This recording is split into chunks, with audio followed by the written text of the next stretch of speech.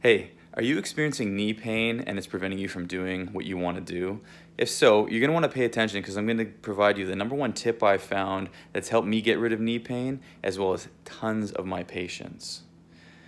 So if you're tired of walking up and down stairs in pain, getting out of bed with stiff knees, or having them ache at night, I'm going to share with you a pretty awesome tip with respect to how we treat knee pain.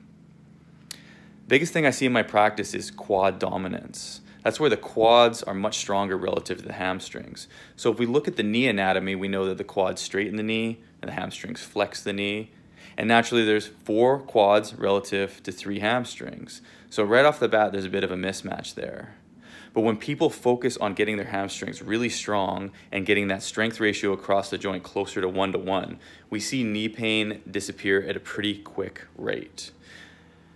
Now that said, there may be other causes of knee pain, such as arthritis, tendonitis, ligament issues, instability, and meniscus tears. So that's why it's very important to have a qualified orthopedically trained person assess your knee to determine the cause of your pain. This is where prolotherapy and injection techniques work beautifully to get rid of your pain.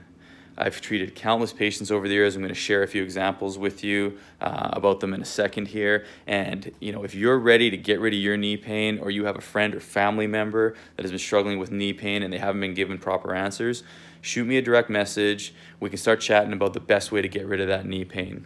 Have a great day.